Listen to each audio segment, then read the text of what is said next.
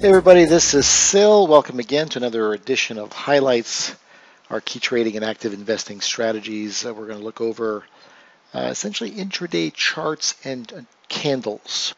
So not so long ago, we had a morning trade setup, something we do on a regular basis in our mycandlecharts.com site for our members, giving trade suggestions. And so back for the 5th of July, there was a long setup, at least starting. We were looking for something to develop. It wasn't quite ready yet for the New Zealand-US pair on the long side, looking for something to set up in the vicinity of this support area. So it came up aggressively, paused briefly, came up higher. Just showed some minor sell signals, essentially nothing strong. We were looking simply for a pullback and continuation from this area on up higher again. So again, nothing was really set up that well just yet. We were looking for setups. Ideally, you want to look at intraday charts for additional clues as it comes into that support area to get confirmation of when to enter at a more precision buy area. So let's drop this down from a daily chart to a 60-minute chart. So now you can see that I've dropped this down to a 60-minute chart. Really nothing demonstrating per se a time to get in on the long side just yet. Things were still developing. There's the appearance of support here, which was coinciding, but nothing real apparent or aggressive. And these highs are not really being challenged very well. So we have to wait. So as we progressed forward, you'll see this is the 4th, and this was, like I said, initially for the 5th. Let me move that out of the way.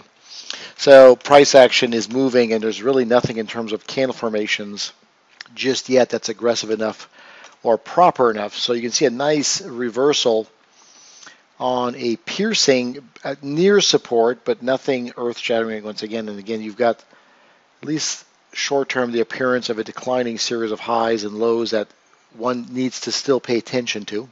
This came up, then this is coming back down. So you just have to pay attention and wait for a good, strong overall chart pattern and also a candle pattern. So you can see those highs are still getting challenged.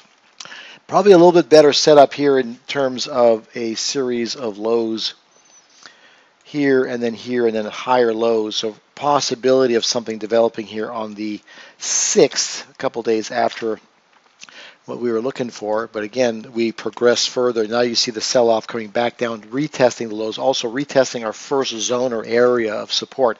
Again, not a strong bullish candle here to confirm anything just yet. If anything, we're looking for maybe a breakout above, or we're looking for something strong down below from the standpoint of combination of candle and overall chart pattern. So we keep going, waiting very patiently as we should. Now, the bulls are starting to show signs of life. They are attempting to break free. You can see the upper shadows and indecision making.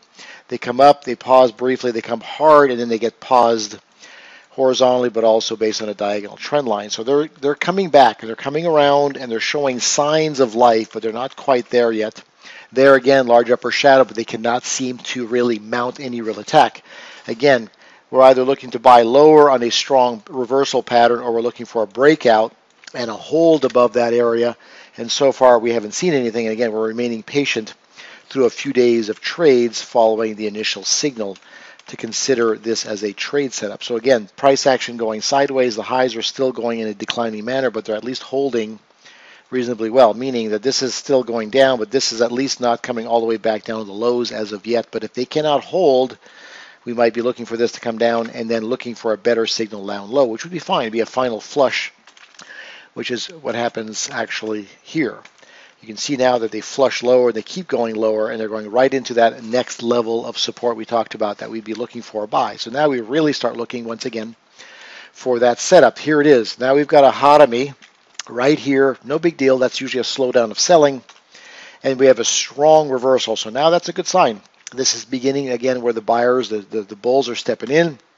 And here they come even more aggressively.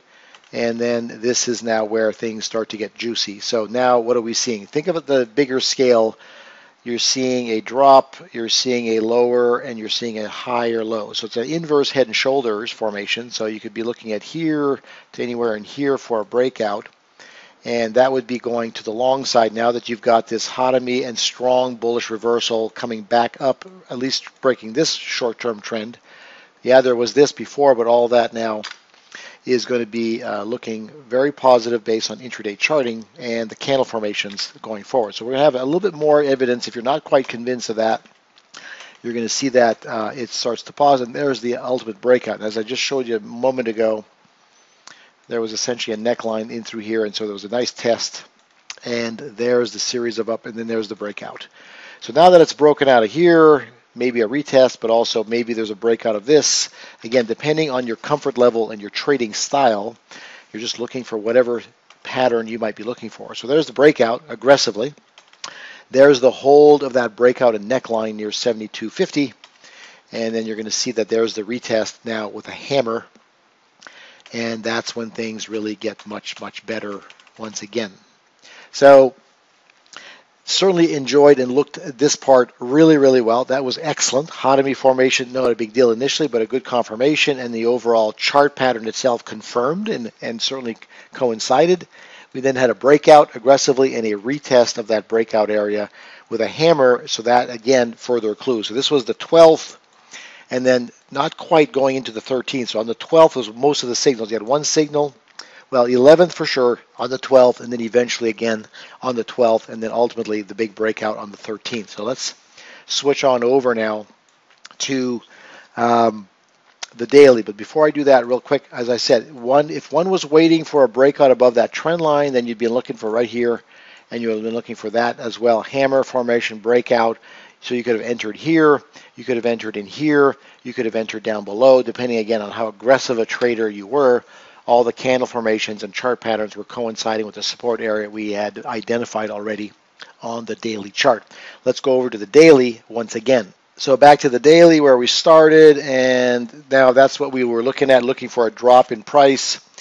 And there was some attempts, you can see the lower shadows, attempts for the bulls to step in, and they just did not have enough. They even tried there with the upper shadow, just could not sustain. But as I said earlier, that was the area where the highs were declining, and you could see the buyers were trying to step in.